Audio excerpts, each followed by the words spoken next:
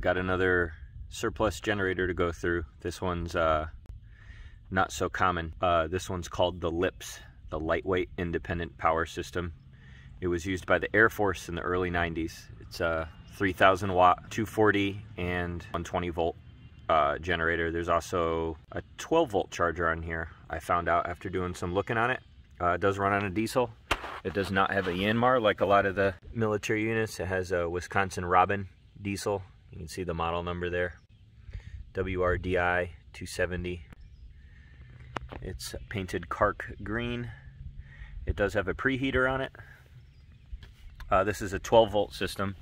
What this unit was something that it's basically a copy of a Baldor diesel generator, and it was like an off-the-shelf thing that they just very so slightly modified and painted green for the Air Force. It does not have a technical manual. It has a technical order because it was not a MEP unit. Put a link to that below and exactly what the number is. I haven't really done a whole lot with it. I got it off Facebook Marketplace for a fair deal. I did add the battery and find some rods to hold it down.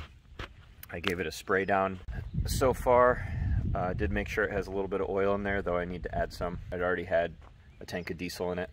I don't know how old the diesel was. It does have both a recoil start and a key start electric. The key is chained to the unit. It does have a preheat, which you can hear click on and off. You probably won't hear it in the video, but it does work. And it has a run-in stop, which I don't know that actually does anything because I don't see any solenoid except for this one to shut it down. It's got like the manual stop, run, and then start to crank it, which it does crank. Your lever down here, which is very stiff. I gotta pull this apart and see if something's jammed up in the springs and everything like that, but it's in run. And then recoil starter. Unlike the Yanmars, even though it looks similar, there's not a decompression lever, which I kind of do not like, but it does pull start pretty good. The way this one probably works, as I know some of the other smaller diesels do, is it has like an auto decompression lever. So when the RPM gets low, it automatically is decompressing, and then once the RPM kicks up, it allows the valve to seal, so you don't need to mess with it. I like having that decompressor lever up top because if you have a problem, you can push that down even though you're not supposed to, and it'll shut the motor down because you lose compression in case it starts to run away or something like that. It is very similar to a Yanmar, other than those differences. And I had to replace the 120 volt outlets over here because they were cracked. The voltmeter has got a crack in it, but it does work. I'm gonna fire it up, and then I have 3,000 watts of heat gun and air dryer, and I also have my kilowatt meters, so we're gonna see what the output voltage is and the hertz and everything to make sure that's working properly. Completely cold, so I'm gonna try to pull start it cold, and then I'm gonna plug in the kilowatt and check the readings. I'm gonna top off the oil first because I know it is a little low.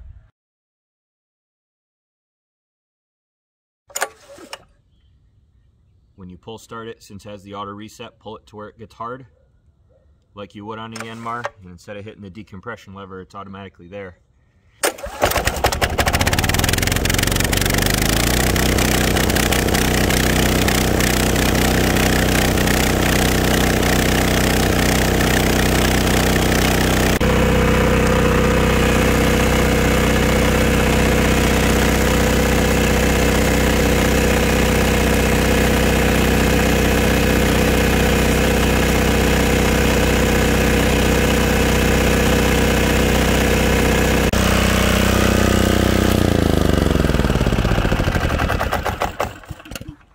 You can see she starts right up and runs.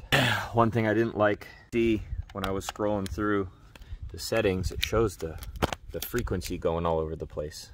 I'm not sure why I do that. This stuff that I'm going to test it with is not too sensitive, so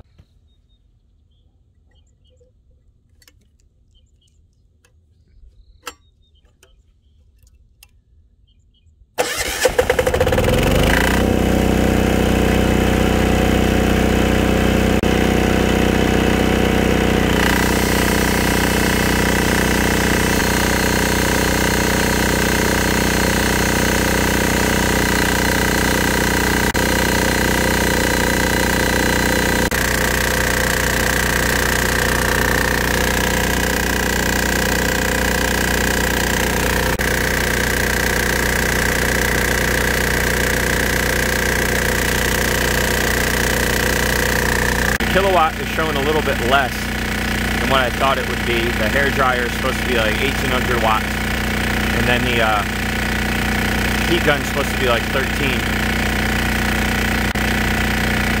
So that should be like max load, but it's showing like 26. The frequencies seem to level out once it was under load. I'm gonna let it run for a little while. It's about 9:30 in the morning, so I'm gonna give it a little bit of a 100% load test for now. It's been about 15 minutes. And not sure if you can really see it in the recording, but it's kind of blowing a little bit of black smoke. Generally black smoke means unburnt fuel. So I also noticed that it runs smooth and then it starts to vibrate a little bit. My best guess is the mix between probably the old ass filters that are on there, fuel filter, air filter, oil filter, and the older fuel. It's just not running as smooth, but it's been going fine. Kind of see the black smoke from here. Running a nice even frequency.